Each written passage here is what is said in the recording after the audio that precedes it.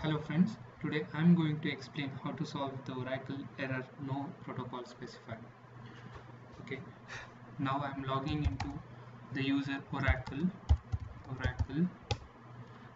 Now I'll try to launch the database configuration assistant by typing the command dbca. Yeah, now you can see the error no protocol specified and the dbca hasn't got launched.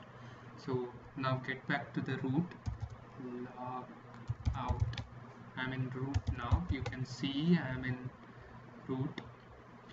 Now type the command xhost plus.